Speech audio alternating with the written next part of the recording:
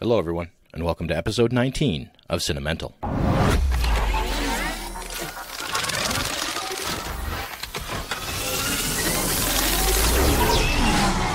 Now this I can do. I can't compete with you physically, and you're no match for my brain. I don't give a crap if you covered yourself in peanut butter and had a 15-hooker gangbang.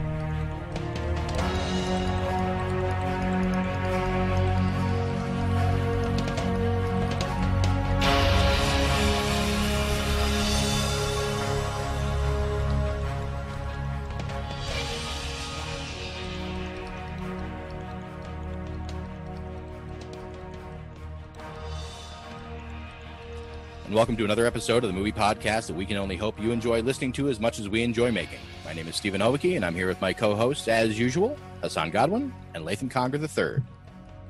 Today's guest is a musician, a film historian, and the author of over 40 published books. He is probably most well known as the first American author of continuation James Bond novels from 1996 to 2002, when he wrote 6 original 007 novels and 3 film novelizations. His acclaimed 5-book serial, The Black Stiletto, is currently in development as a feature film or television series. Most recently, his novels include Blues in the Dark, In the Hush of the Night, and Secrets on Chicory Lane. And coming this September, a new thriller, Hotel Destiny, a ghost noir. He also writes regularly for Cinema Retro magazine.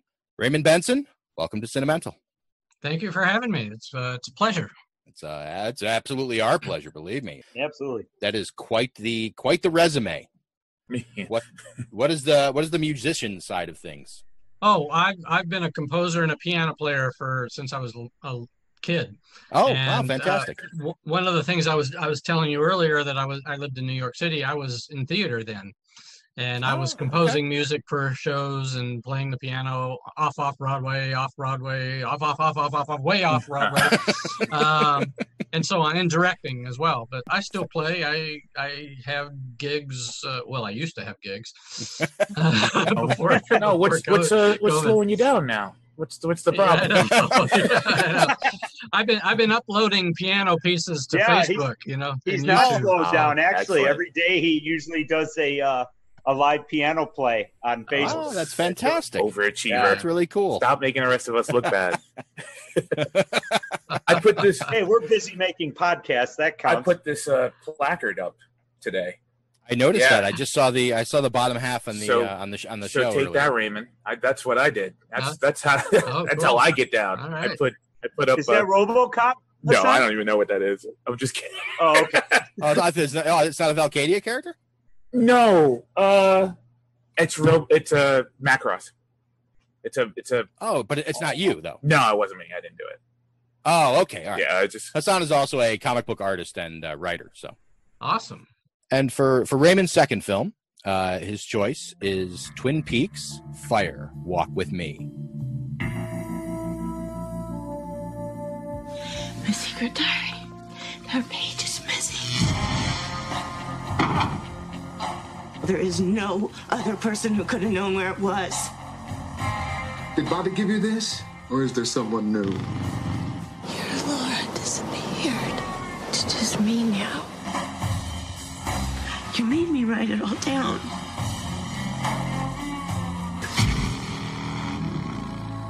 We live inside a dream. Who am I? I don't know.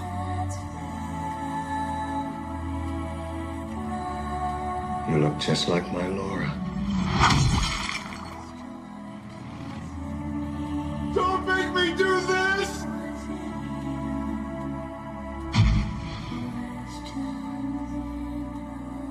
Directed by David Lynch with a running time of 134 minutes. Ostensibly a prequel to the TV series, this film gives so much more context to the Twin Peaks universe and follows the final week of Laura Palmer's life leading up to where Season 1 launched, filling in gaps from the investigation, all the while introducing and expanding even more characters to this already established world. Raymond, why did you pick this movie? Well, I was told to pick a guilty pleasure. Mm-hmm. And I really don't have any guilty pleasures. I think every movie I like is a good movie. Even so. That was the point. You pick a movie that you like no matter what. Yeah. No matter what anybody else thinks. But I thought about it, and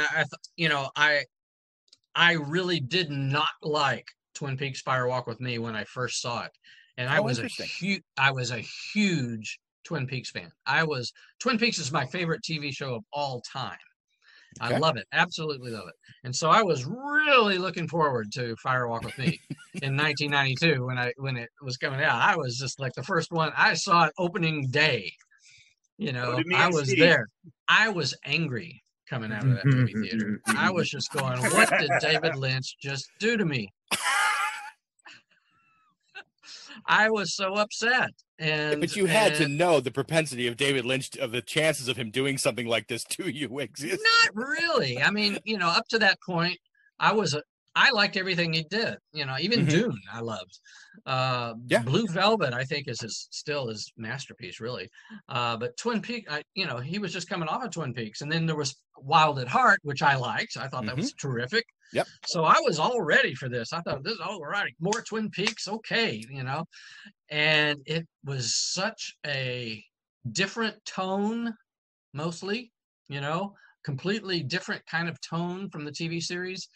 It was dark. It was unpleasant, very unpleasant. It was, at the time, I thought it was misogynistic. I don't now. It was just, it gave me I wanted to take a shower almost. You know, it was like that kind of feeling afterwards. Do you think that your expectation going in played a part? Absolutely. Okay. Absolutely. And I think it did for a lot of people, you know. I mean, you know, it got booed at Cannes Film Festival, you know, that year. And it bombed. I mean, the movie bombed. He denies that story, though, by the way. Oh, no, it did. The producer denies that story, that it got booed. I'm not disputing you, but I was reading about it, and I will tell you why later. But it was, and he denies the story about the booing. So I don't know. But I don't dispute that this movie got booed. Excuse me. And that's all I'll say. I'm leaving now. Go on, Raymond. Yeah. Tell us why your opinion changed. I was talking. Right.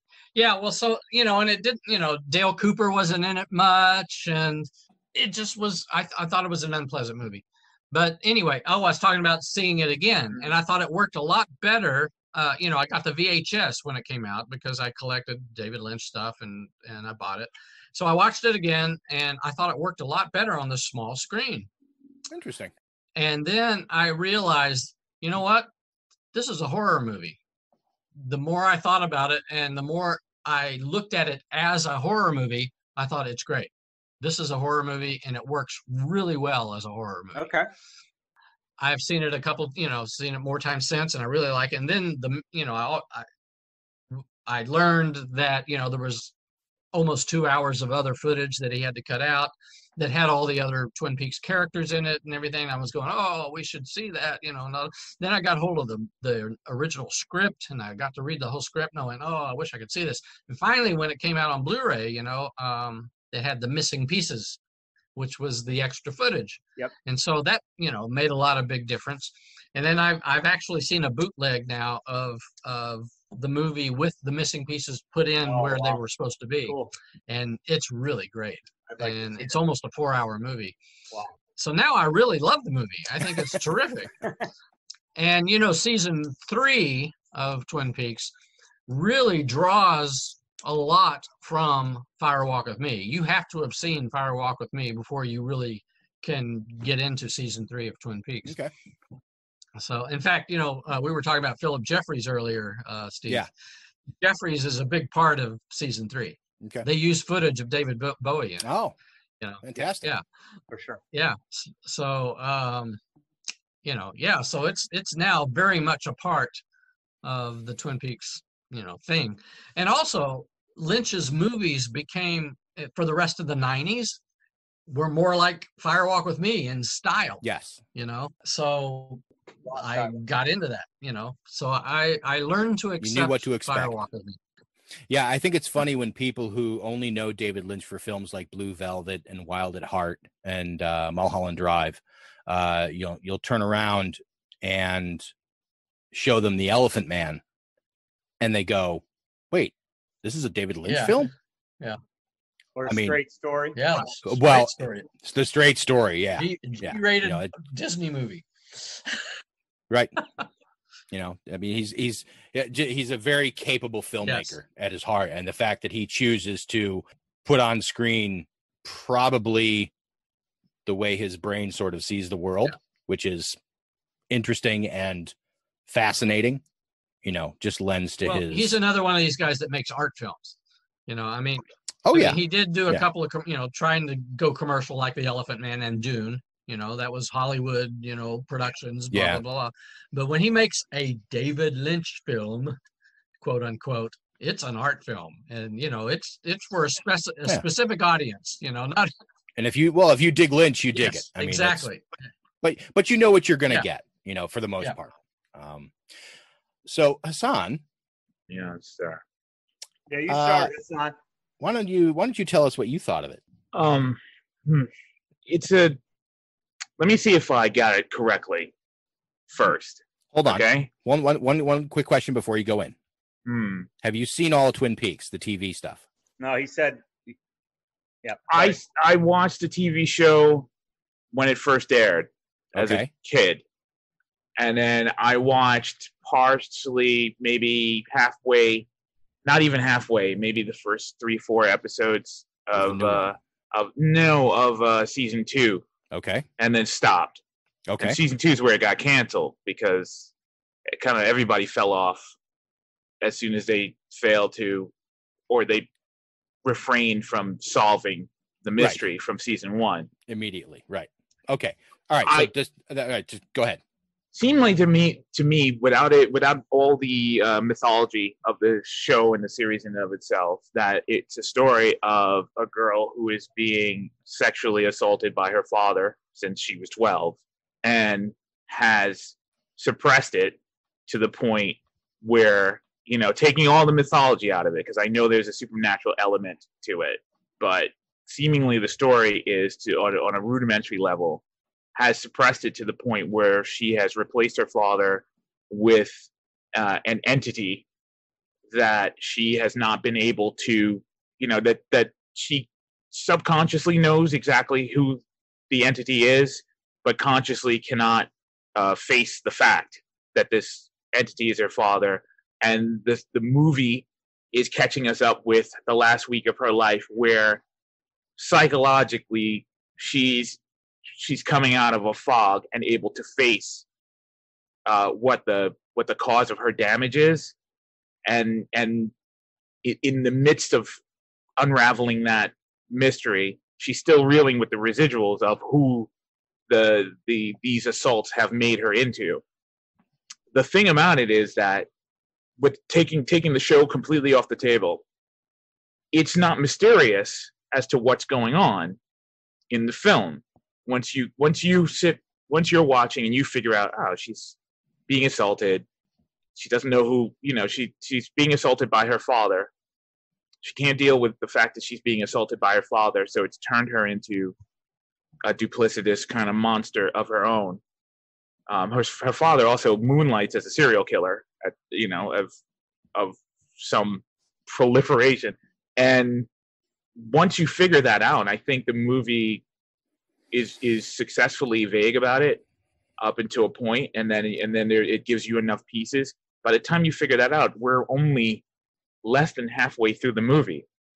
So at some point, in my opinion, the audience is ahead of the main character in figuring out the crux of the problem.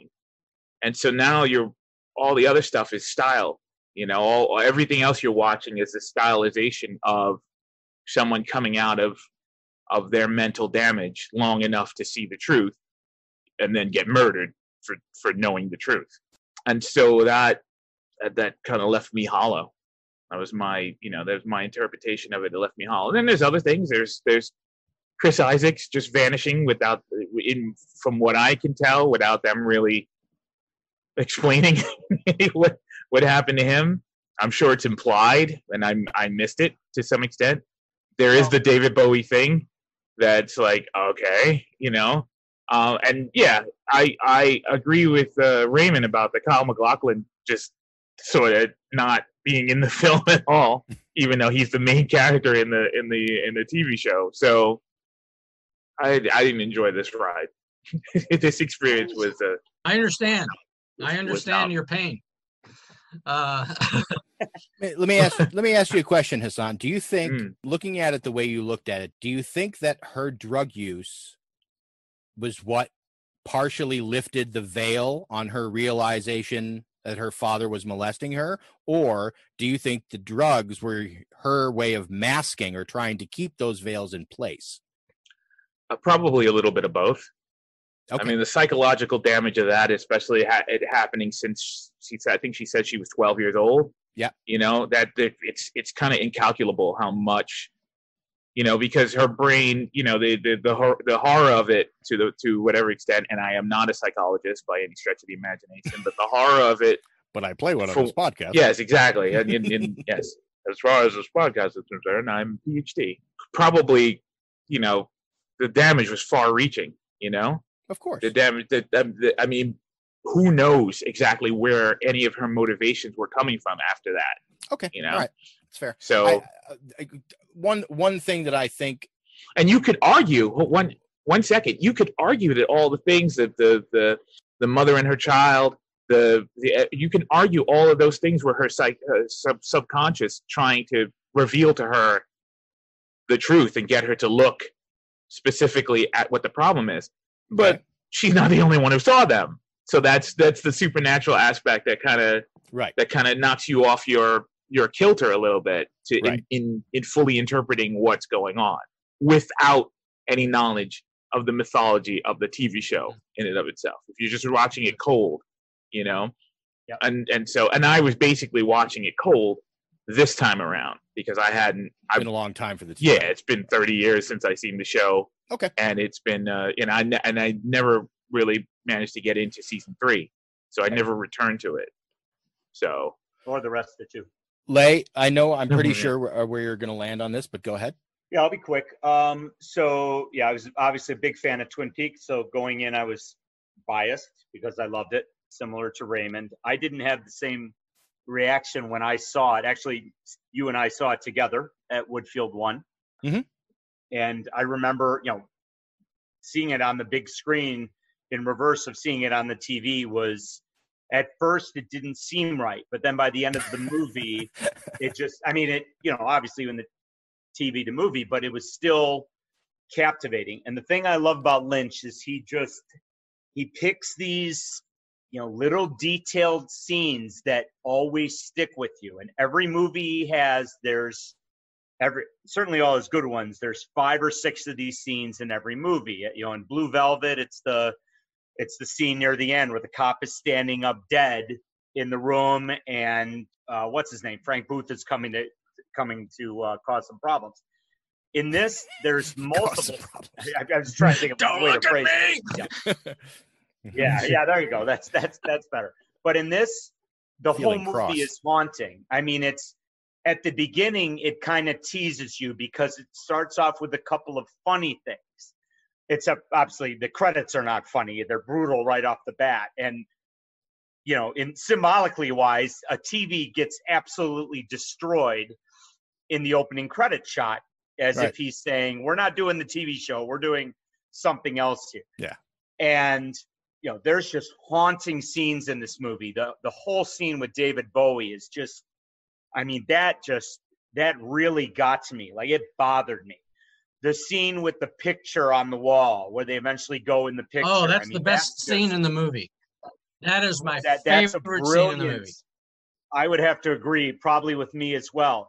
And I love the movie. I think it's, you know, I just think image-wise, and I'm going to be biased because I like the TV show. I'm trying to look at it at the point of view of someone who had not seen the TV show, or like Hassan hadn't seen it in a while. I can see the context of it not fully coming to fruition. I think, and maybe, again, Raymond's probably going to disagree with me here because he's seen the show as much as I have, but I think what they're trying to do with the show and what he was trying to do is make the part of humanity that rapes and kills almost like that's the villain. Like the entity of rape and violence is this indefeatable monster that can't be overtaken by humans. And with this movie, she fights and she fights and she fights and she dies in her battle against this. But then at the end, we get this beautiful sequence to end the film in the Black Lodge that just,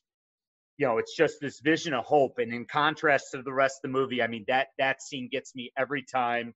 And I think it's the perfect bookend and why I love this film. I think it's just balanced when everything comes, you know, to a point at the end. Okay. That's fair. Sorry. No. Not anvil on the radio audience there. You can dust yourself off, get up, take a few minutes, come back if you'd like to. Yeah. No, I haven't watched this since we saw it in the theater. Mentioning to Raymond earlier that I recently reviewed the original first season, that first 8 or 10 episode run that came out with Deirdre because she had never seen them.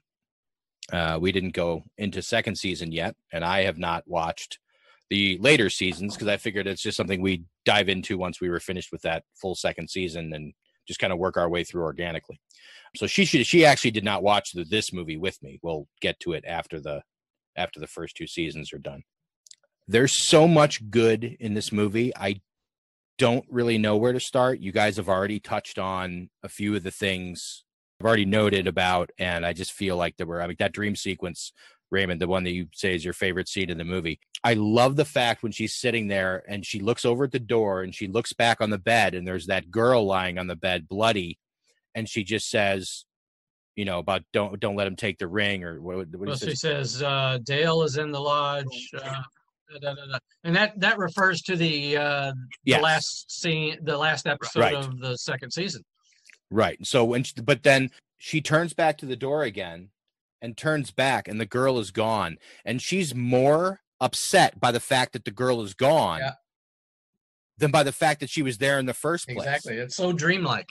I mean, Lynch does dreams better than anybody, you know? Yeah. Than most people do real life. Yeah, I agree. I know.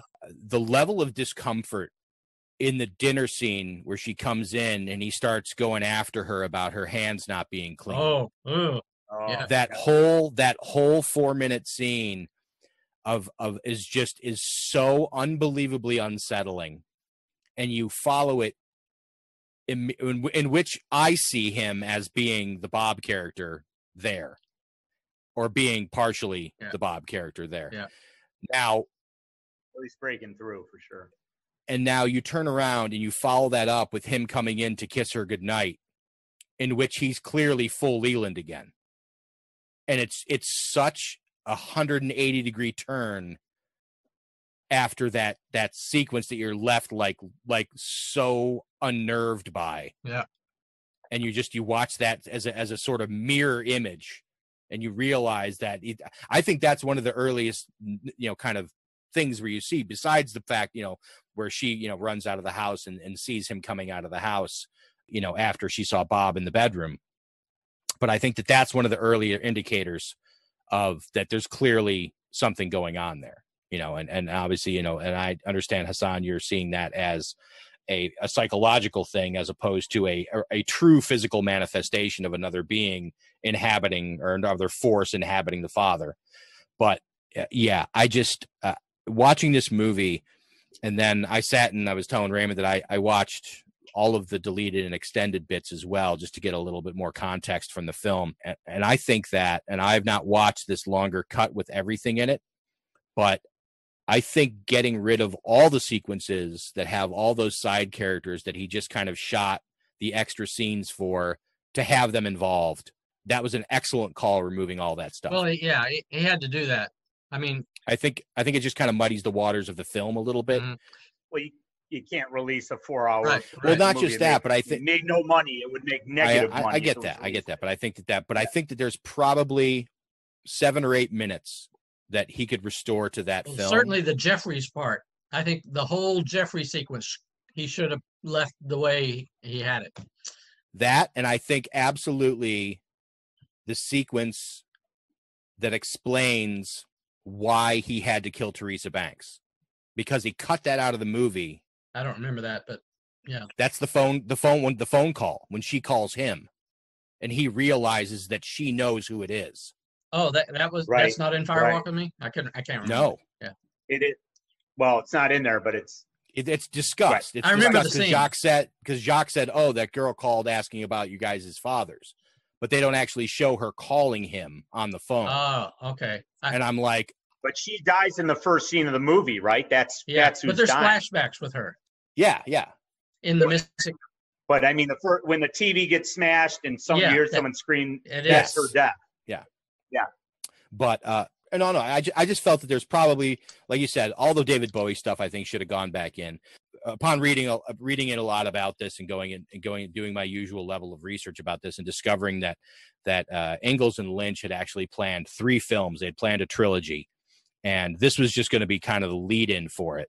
And the next film was going to have Bowie at the hotel in Argentina finding a portal, finding out that Judy, the character Judy that he talks about, is Josie's sister. Josie. Weird.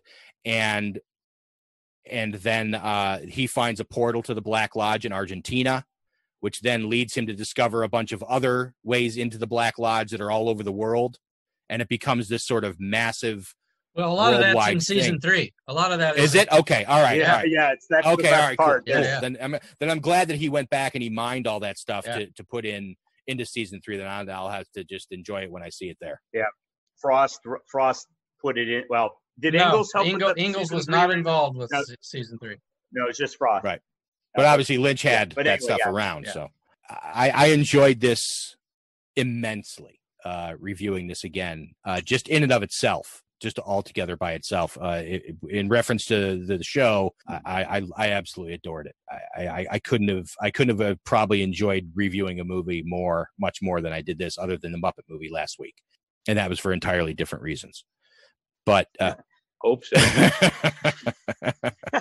Yeah, this is far and away one of my favorite Lynch films, easily. It is the least accessible of his films, and that's why. No, it didn't. Well, yeah. By Inland Empire. No, Inland Empire. Well, going in, you feel like, oh, I didn't watch the TV series. Going into Inland Empire, you're like, okay, I got a shot with this. And then 40 minutes into that, you're like, fuck this movie. I don't know what's going on. But I mean, yeah, it's just, again, like Raymond said, the way he crafts dreamlike sequences, it's just, I don't know anyone who's done it better than him that I've seen on screen, or not, or maybe consistently done it better over time. With each successive film that has a dream sequence, it's, it feels different each time. I do feel like in Firewalk with Me, I do love it now, but I do feel like there are sequences that look cheap. I don't know how else to describe it. I mean, it looks like sometimes like if you like press on the set, it's going to fall over. Not even like TV production level. Yeah, exactly. And there's certain performances by some of the smaller actors that I think are bad. Ghastly. Give me one. But you know what's funny about that, and I get what you're saying, but the thing is, with a Lynch film, you never know if that's what he wants. Oh, I think, or if that's just what you're getting. Yeah, no, I think based on being a bad actor. Right.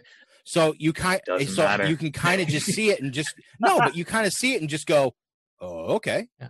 It's just no, I didn't. That's not how I reacted at all. Is getting into his style, a different style that he was doing in the 90s and beyond, where there's a lot of scenes that are awkward, and I think he intentionally makes them awkward. But in this one, they're so awkward that they just kind of don't work. I think Cheryl Lee is fantastic in it. I think she is absolutely brilliant. Oh my God! She should have been nominated for an Oscar for it. Easily. And I think Ray Wise is absolutely great in it. Can't stand him. I've never liked him since RoboCop. I've hated that guy since RoboCop. Really good. There's a great Raymond, real quick. There's a great shot in Twin Peaks that kind of goes along with what Steve was saying, how he changes his emotion. From the TV show, there's a moment where he's crying about Laura, and then instantly something happens and he turns and looks and he's out of the crying and now as Bob. And it's a classic moment from the TV show that I remember more than anything. So I think he's really good. I don't know about RoboCop, but yeah. I don't know anything about RoboCop. I'm mostly making a joke, but he was one of Bonneger's people in RoboCop. Right. Yeah. He was the guy in a nightclub that got dragged out by his hair. Yeah. In RoboCop. So anyway, yeah. So I look forward to the day when one of Lynch's films is one of our main films, so we can really kind of dig into Lynch and his oeuvre. But you can have me back and I'll pick one. Oh, there you go. That'll do it. Absolutely. In that case, Latham. Oh, yay. We're going down the tube. And again, the internet is not something that you just dump something on. It's not a big truck. It's a series of tubes. All right, so now we're moving on to Twin Peaks. All right. Can't wait for this. Yeah? Well, I can because I have to wait for it to load, but you know what I mean. You know what I should probably do is drop another. Great tagline. Great. All right. Do you want to do it again without me interrupting? I'll just fucking put it where I want it. I already said it. It once. USA. Tagline's great. Lettering is right with the show. You have this. I mean, you have the most iconic object in the show, the iconic actress and character, and you're in the Black Lodge. I mean, yeah, everything. If you're a fan, this is a perfect set. This gives you everything you could expect. You know. Correct. So next is the UK poster. I don't like this one at all. I think it's the Bob is just Kyle MacLachlan being in the forefront is a lie. Yes. Lie. Well, and the thing is he wasn't in it much because initially he said he didn't want to be in it at all. And then he realized, oh shit, I'm Kyle MacLachlan. I haven't made a movie or TV show in years. No. Yeah. Lynch said, listen, I really, really need you to be in this. He's like, I'll reduce your role. You're only going to be in a few spots. You only have to shoot for a couple of days. And he went ahead and agreed. Yeah. Why wouldn't you want to be in it? That's just, come on, dude. Actors are a funny bunch, man. Fuck them. I think, you know what? I think there's a lot less today worry about being pigeonholed into a role, because I think back then you had a lot less crossover with TV and film. So you had a guy who was a TV actor. If he got lucky enough to play a role in a movie, and then he got lucky enough to get another role in a movie, and it's the same fucking kind of role, he'd be like, okay, I'll do it twice. And then the third time comes up, it's like, hey, we want you to play this guy again. If that, he's so worried about becoming that guy for the rest of his career. If he's not one of those guys who's, hey, I'm just happy to be working, he starts to worry about that. But now he was just coming off the doors. And, I think that I think there's a lot more that has to do with merit and ability now. And the crossing over between TV and film is not as big a chasm as it. A lot of movie stars trying to get into TV now because it's an up-jumped medium. It's so come a long way from where it was. It's a premier media. It's a premier format, and they're fucking paying. He did need 2 years to prepare for Showgirls too. So next is the French poster. Meh. This one has to be good. It's just stock footage. They just did a bunch of cutouts.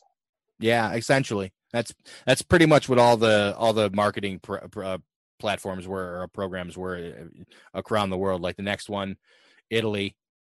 Although this one was more like it's from cat people. Yeah. If those were cat paws instead of hands. Yeah. Malcolm McDowell is slightly in the background. There you are. Yeah, the French poster sucks. Okay. Italy A. It's got nipples. Won't go in, man. One Italy A. Come on, man. Load up. You know what the problem is, Lay, is the poster images are too big. That's why it's taking your computer a long time to load them. I'll shoot for making the images a little smaller on some of these. Okay. I don't like this French A one. It's betrays what. Yeah.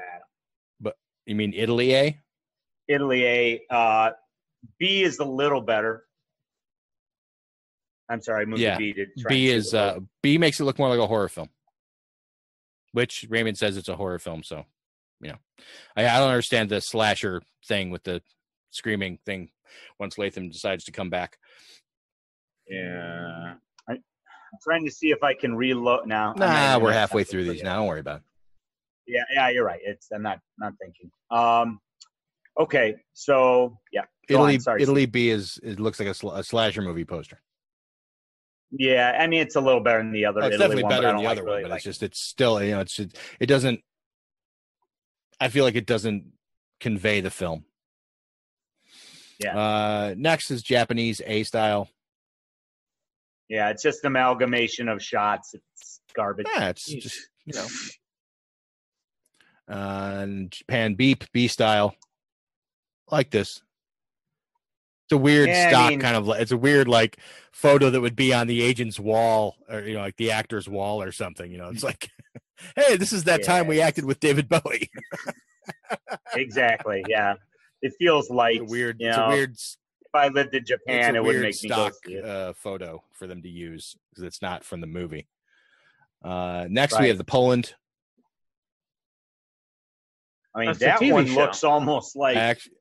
Yeah, it looks like the season 3 of the TV show. I mean, it's taking images from season 1. That's how they start season 3. So was it canceled? Yeah, season how come 3. How come it only stops at season 3? They did.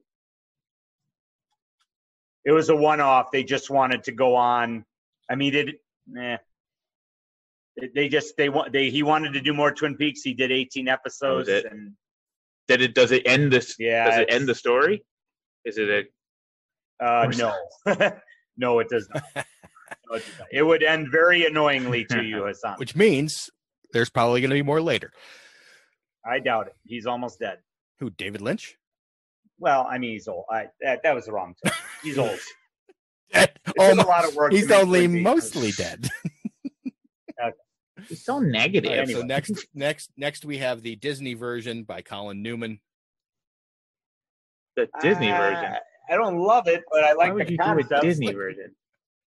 I don't Fire know. Walk with Me.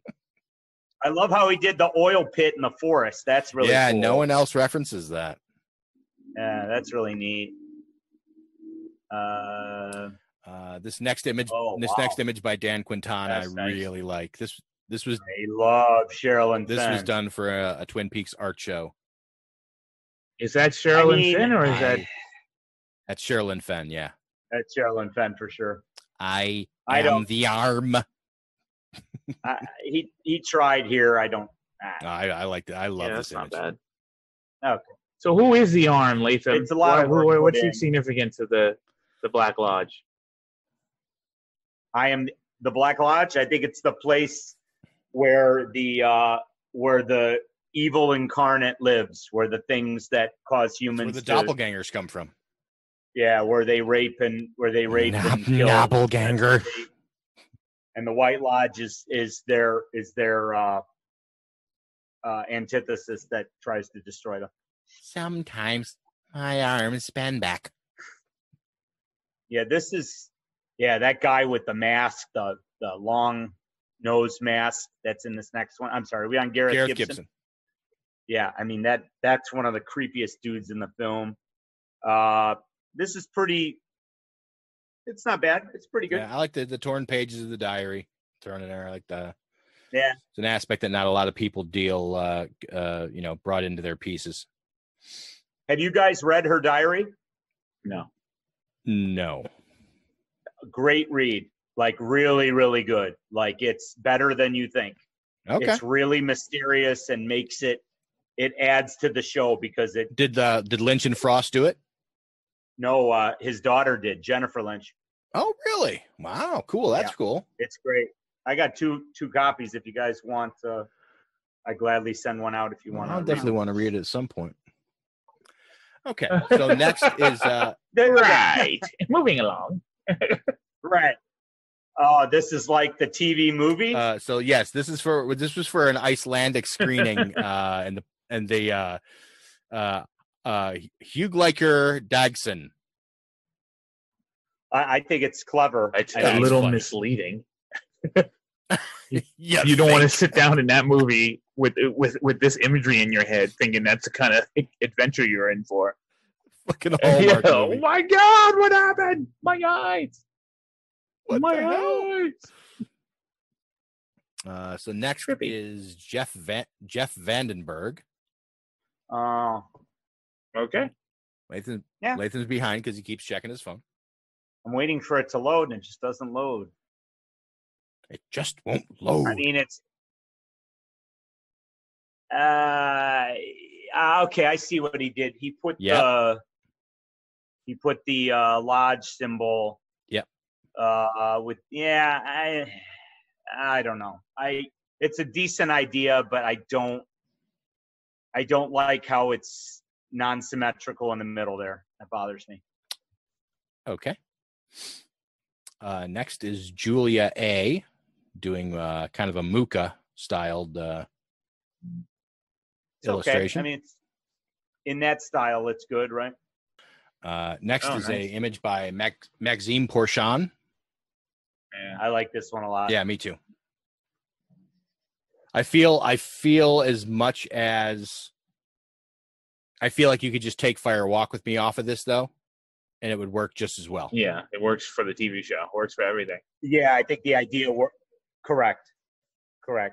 Yeah, I don't feel it's differentiated enough from, that. Next is Nate Gonzalez. Did it as a pulp novel. Yeah, I like. I mean, again, I don't know about it as a poster, but it's perfect as the cover of a book. Right, well, that's what he's going for. The Black Lodge. Yeah. So this next, I mean, that's brilliant. That part's brilliant. The next image is by far the most disturbing. That Nick Charge. Yeah, because it's after she's died. Well, yeah, and it's that guy. It's that guy from the. No, it's Leland. Oh, it's Leland with the makeup or whatever. Yeah. I mean, he took elements that were, some of my favorite elements from it. I like it. Yeah, me too. Cool. So the next one is it's cool. It's by a guy named Peter Stultz, and what this guy does is he takes contemporary films and he reimagines posters as if they were made back as 40s noir films. I mean, that's just absolutely way out of the box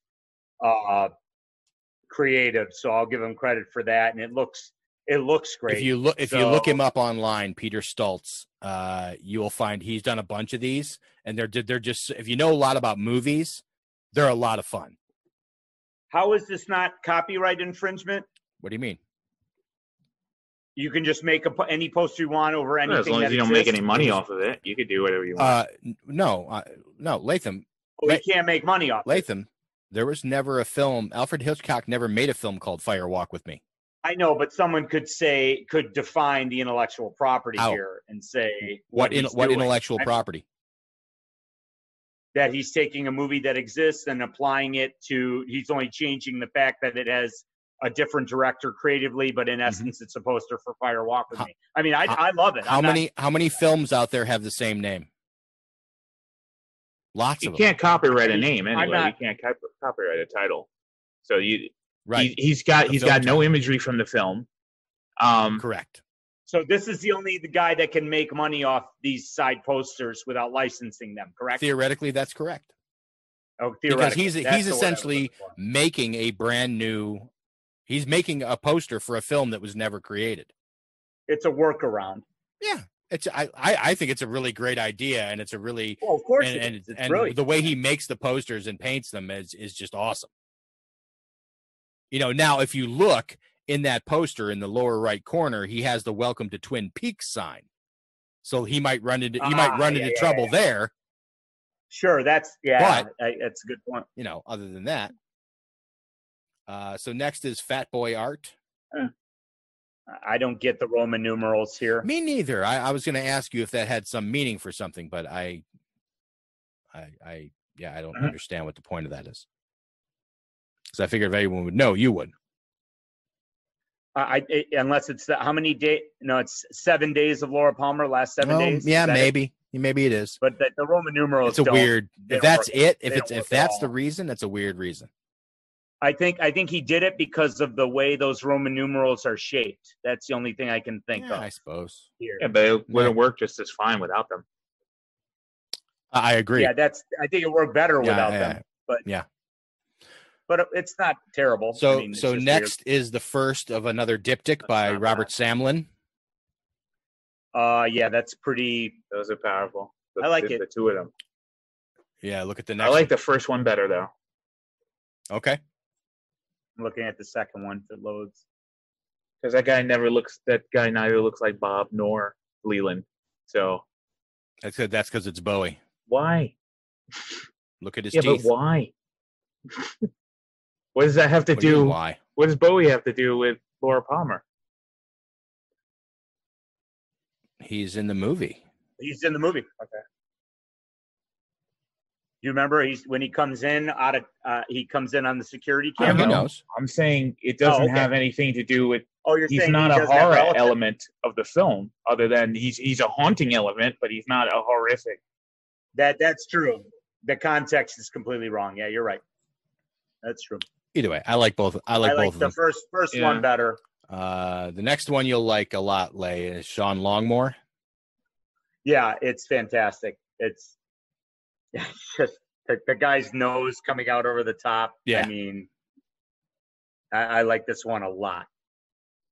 Now, see, on the ring there, is that really the symbol on the ring? It's got that one little part that it's got symmetrical. I don't remember that. It's got the little leg on it. Yeah. It's not a symmetrical image. Maybe I wanted it to be, so that's fine. Or assumed it was. And I like that he has the letters. Oh yeah, from the fingernails. Yeah, that's really cool. Wish I understood a tenth of that movie. So next is Sister Hyde. Okay. Interesting. Yeah, I mean it's got the proper elements. I don't mind it. It's a neat little design. Looks kind of like a book cover. The unknown one, yeah. Hey, jump ahead. It's supposed to be in 3D. I don't know. I got more out of it that it was just kind of in and out of the Black Lodge, but. Oh, probably. I don't know. I'd love to see this with 3D glasses. Probably be pretty fucked up. No, it wouldn't, because it's not actually set up that way. Not red and blue. It's just two colors. Hold on, I'm gonna got some right here. Okay, but it's not gonna do anything for you. Oh my God! It's that time of night, huh? How could it be? Well, we're like you know what? You're we're right. like 2.5 hours before that time of night. It is that time of night for Latham. Yeah, it is. It is. Next, I've reached Lap Happy World. Next is Unknown 01. Yeah, it's okay. Yeah, I mean it's. What's the shadow? I don't. You know what? Yeah, I don't know. Yeah, it's meh. Mm-hmm. I shouldn't have included this. This is boring. Well, no, that's not boring. Next is by. Anytime I get a chance to say I don't like it. Next is the Wonder Bros. And that byline just a little on the nose right there. In the town of Twin Peaks, no one is innocent. All right, so everybody's a dick. Okay, so I can stop watching. Done. Figured it out. Done and done. Yeah, we just watched a horror film called Seven Deadly Sins the other night, and it's like they spend 25 minutes of the film setting, or 25 minutes or 30 minutes of the film setting up these fucking characters, and by the time that they start getting fucking knocked off, you hate all of them for one reason or another. That you're just like, when are you gonna fucking start killing these people? Because they all rooting for the killers. There's nobody, even like the quote unquote heroine of the film is a fucking cunt and you want her to die. So it's like, why make everyone hate all of the characters in your story? It's like there's nobody to root for. At that point, all you want them to do is die. Which again is part. The short answer is that they don't know how to write, because that shouldn't. You should be able to make anybody sympathetic. I mean, they made Hannibal Lecter fucking sympathetic at one point. I agree. Point. I agree 100%. Great point, Hassan. Great point. Well, you know why? Because he, listen, he may have been insane, but like he's, he had his reasons for, grounded for everything he did. So he had a code, which allows you to you know what? If I don't fuck with this guy, I'm probably going to get out of this conversation alive.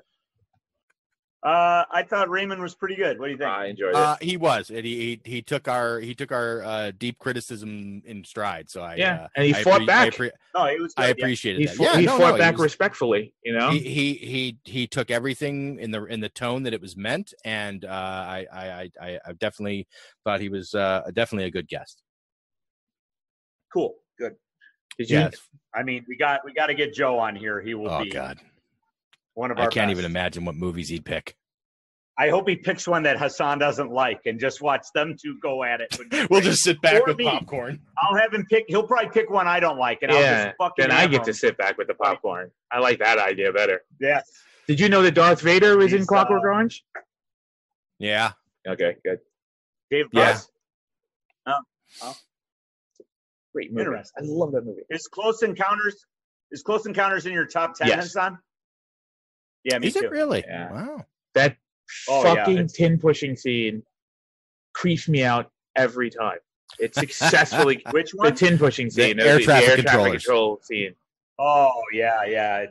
It's really brilliant. It's just so well great. done. People are talking over each other, but you can hear everything everybody says. The guy is like 26, 30 years old, and he's got enough bravery to make an action scene where you see nothing, where nothing is happening. That is prescient knowledge. Like, you don't learn to do things like that. That's something you instinctively know is going to be effective.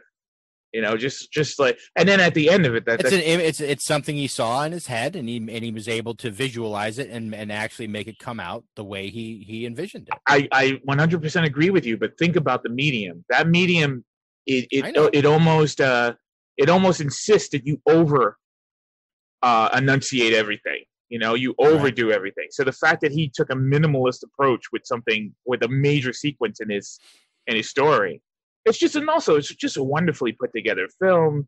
They go to this, they go to India, and these guys are all singing because they heard that it's just all this stuff is eerily, wonderfully put together. The only scene I didn't like or don't like as much as the rest of the world is the scene where what's his name gets taken away, because it's just so on the nose. It's so like, okay, aliens are coming. Oh, Carrie Guffey? Yeah, aliens are coming. The toys are all coming to life, and they snatch the kid. Carrie! Now the scene where the kid. I mean, the shot down the fireplace flue is just, man, that's heart pounding.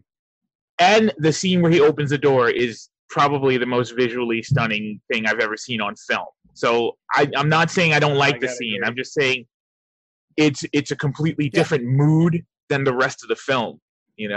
The scene where they're all on the fucking cliff and the UFO goes whizzing by and it's being chased by 3 cop cars. Just it's just one, and then one of the guys goes right off a cliff because he's too busy watching so great, man. It's so awesome. Yeah, it came around to our revival theater a couple years ago, so we went and saw it on the big screen. It was fun to see. I did that.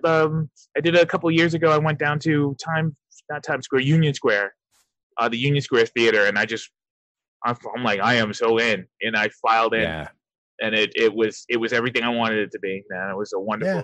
That's the only time I saw it on the big screen, when they just re-released it. Yeah, because I was too young to go see it in the theater. Yeah, I didn't see it in the theater at all. I have a very happy memory. That's 78. That was the year after Star Wars. Yes, it was. Same as Star Wars. Yep, it was. Okay, I have a. If I'm not mistaken. No, I don't. 70. I thought it was 78. I don't doubt you. No, it's 77. The scene, one of my favorite memories of my mother. 77. It says 77. You're absolutely right. The scene where December 14th, 77. That's why I thought it was 78, because it was almost 78. It's on the cusp of. A scene where Richard Dreyfuss breaks down, or he stops to read his map. Yeah. And the thing comes up behind him and floats away, and then picks him up and all that stuff. After that, the car starts again. He freaks out. He's half sunburned. He freaks out. He drives away. My mom, we're sitting on the sofa at my grandfather's house, and she had to whisper it to me because my grandfather's there. She leans over and she goes, "That's what you call hauling ass."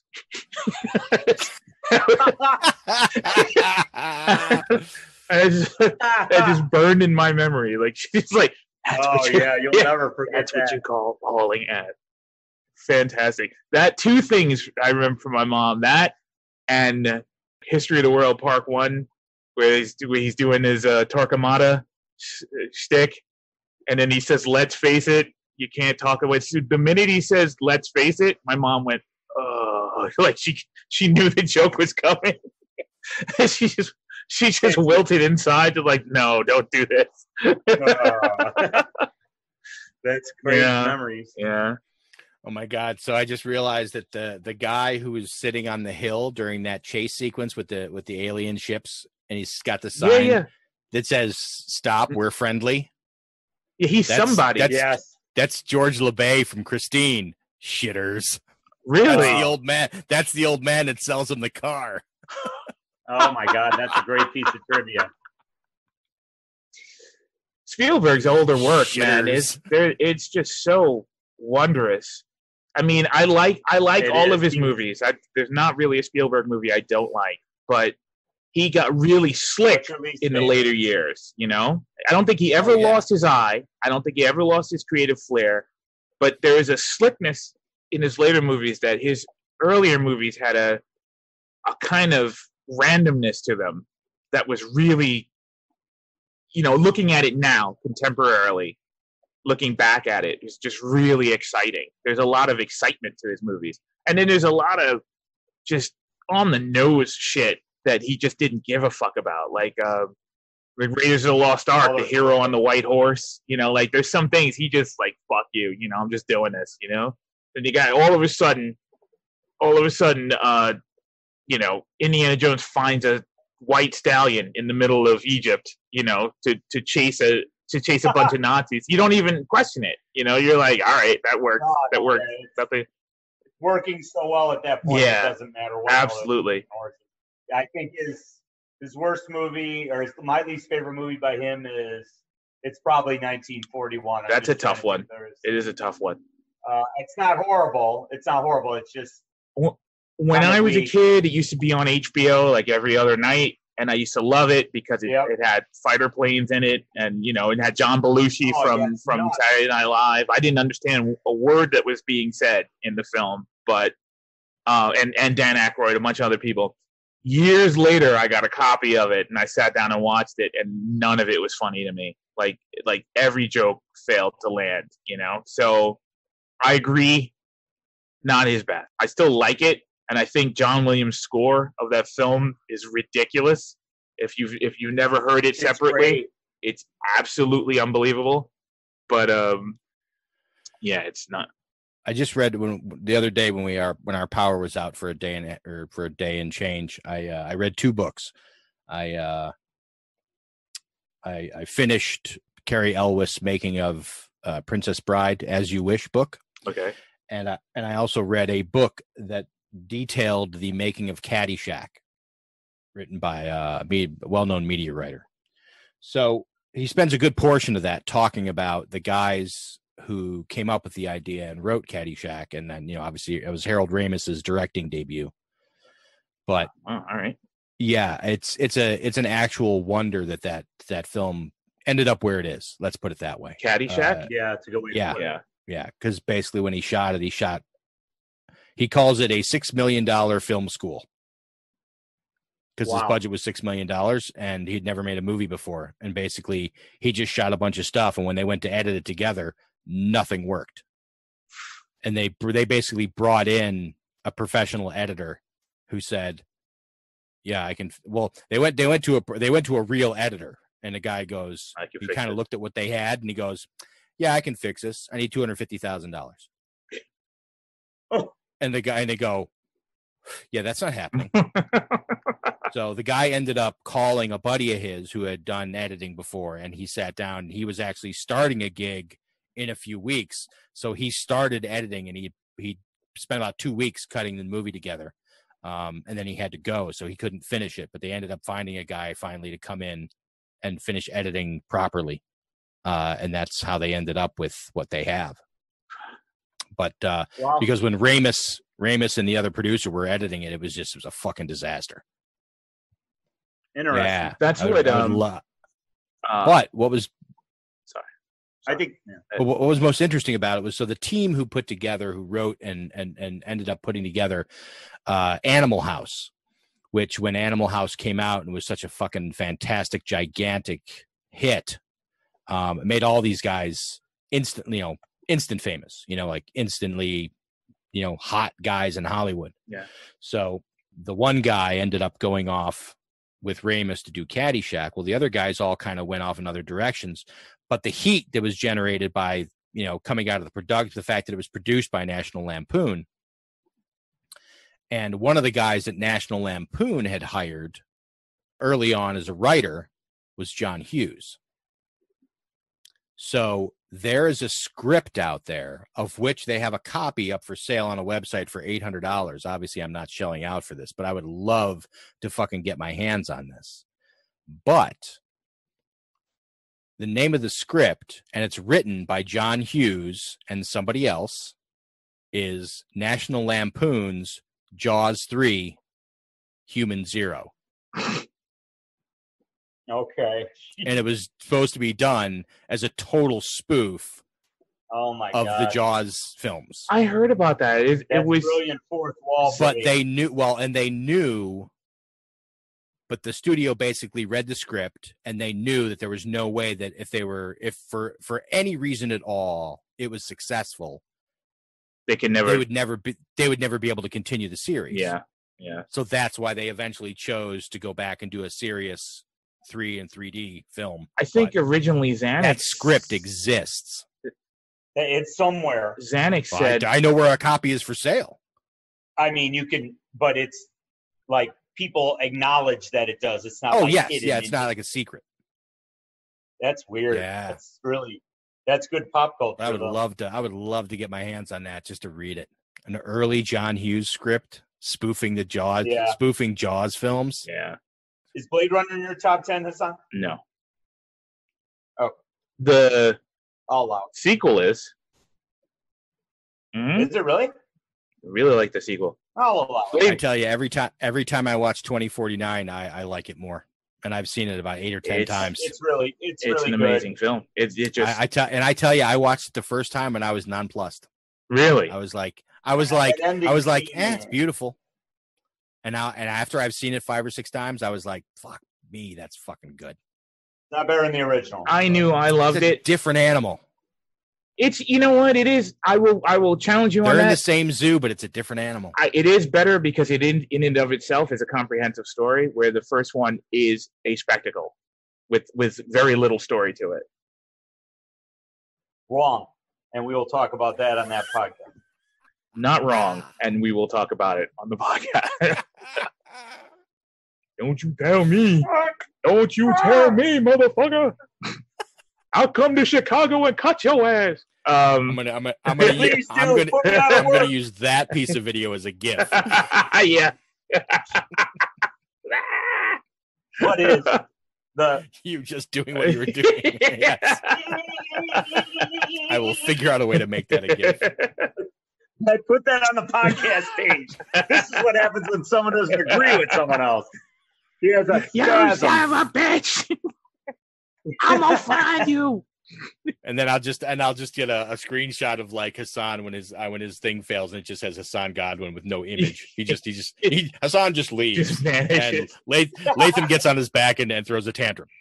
For tonight's show, but I couldn't get my act together to do it. Tonight's show, I wanted the whole screen to just be Hal for the entire time we talk, just the little Hal bubble. But funny.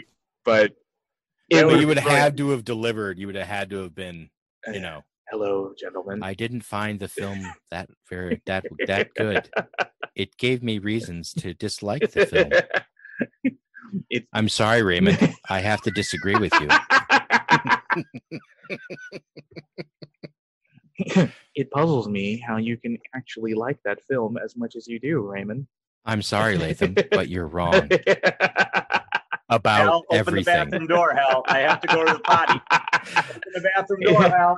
I'm monitoring your vitals. You do not have to go to the bathroom. Stop monitoring my bowels. No. I enjoy it. I'm sorry. It's for your own good. I should probably do the outro. You should. Because we didn't do it. While Latham's not here. Well, he's gone potty.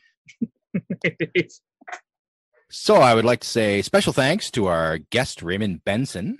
Thanks to Purple Planet Music. Get your own awesome music at purple-planet.com. Please check out our website, cinementalpod.com, for all the poster images we discuss on our Down the Tube segments. And don't forget to download and subscribe to Cinemental wherever you enjoy your podcasts, or you can always listen to new episodes at cinementalpod.com. Also, you can follow us on all major social media accounts at cinementalpod. For Hassan Godwin, Latham Conger III, and myself, we say thank you so much for listening. And as always, in the words of our friend and mentor, and a darn good driver, Truman Burbank. Good afternoon, good evening, and good night.